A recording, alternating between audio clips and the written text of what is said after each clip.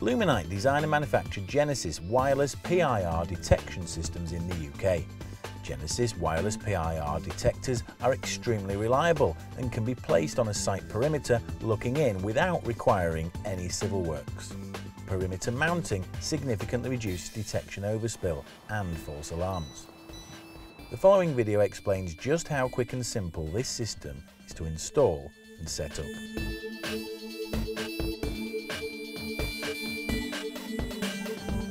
I'm about to go and do the site survey, but in order to do the site survey, first thing I've done here is I've mocked up the masthead that I'm going to use for the survey.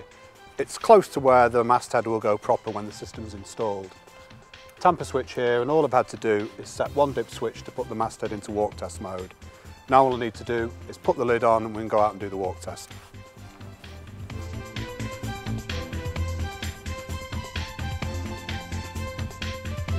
This is the site's main entrance and exit, and this is the key place where all activity takes place.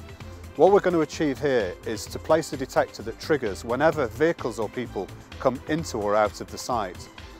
With a traditional cabled system, we would be constrained by almost certainly having to place the detector on the inside of the site looking out. The problem we have here is there's a very busy road and we would almost certainly have lots of false alarms as a result. Because we're using a wireless system, we can place the detector in the best place for the job, which in this case is on the outside of the site looking in, on that concrete post over there. Because the system's wireless, we're not constrained by cables, so we're not going to have the extra expense and time of having to do the civils and put cabling in.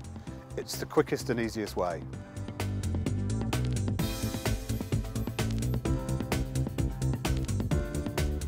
So here we are at the post where the detector is going to be mounted. To cover this area, this is going to be a wide angle, short range detector, and that will also ensure that any foliage here and over here isn't going to cause us issues with false alarms.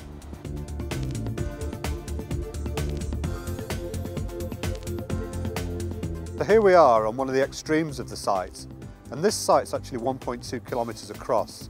We're around about 800 metres away from the masthead here, and there's an awful lot of buildings and obstacles between us and the masthead. So to keep the signal strength optimum, what I'm going to do is I'm actually going to install a repeater on this building back there in the distance. This vulnerable area of the fence line and site boundary has to be covered by a detector. No problem with that. However, what is a problem is we've got lots of foliage which will cause false alarms. So it's down to estates management to make sure they keep on top of that.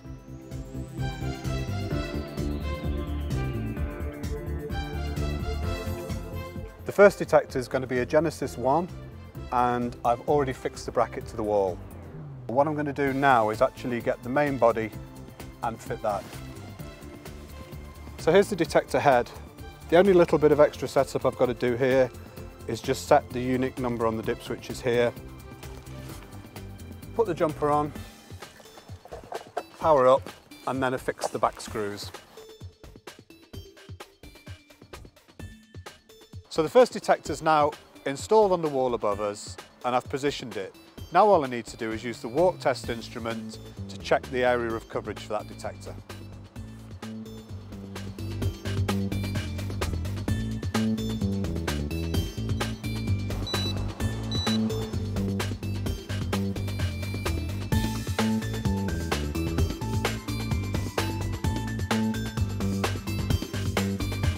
This is our second detector position, and this is a Genesis 2 60-metre narrow beam detector. Prior to mounting it, I've set the option switches here to power the unit on and set its unique address. All I need to do now is do some very rough pan and tilt adjustments.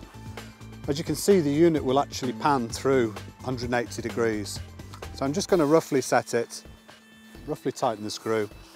We've also got a tilt adjustment there that gives us our overall distance.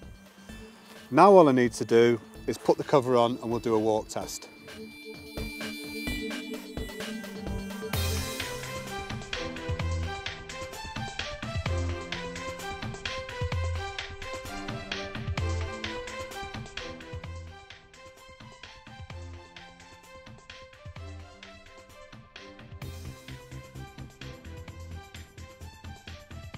Okay, so now the site's completely configured, all the detectors are walk tested and working, which we've done previously with the walk test instrument.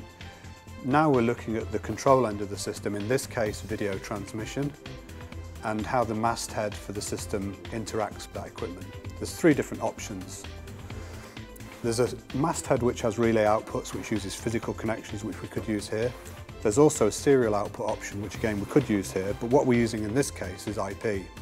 So the masthead's actually plugged into the company network, as is the transmission equipment. I've configured the masthead using some PC software. Everything's up and running. All I need now to do is to do the final commissioning, which is where I'm going to watch what's going on the system and also watch for the messages coming from the PIRs on this walk test instrument.